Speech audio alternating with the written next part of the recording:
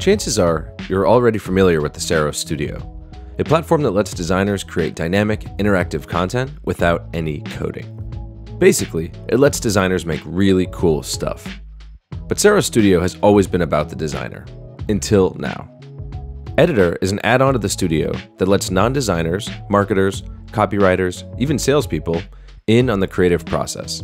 It allows them to update and scale interactive content without having to pester a designer every time they want to change a little text or swap out an image.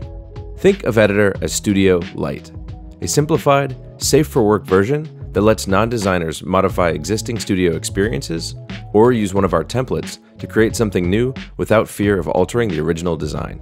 Not always relying on designers means you can use fewer people to publish more Ceros content, exponentially increasing its impact on your business.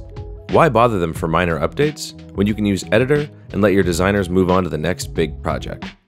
Editor can be used for making quick copy edits, swapping images, and customizing templates for a range of use cases.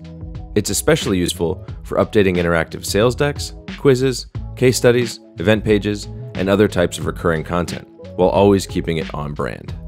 Let's imagine a designer on the marketing team, maybe that's you, who used the Ceros Studio to create a pitch deck template for your sales team.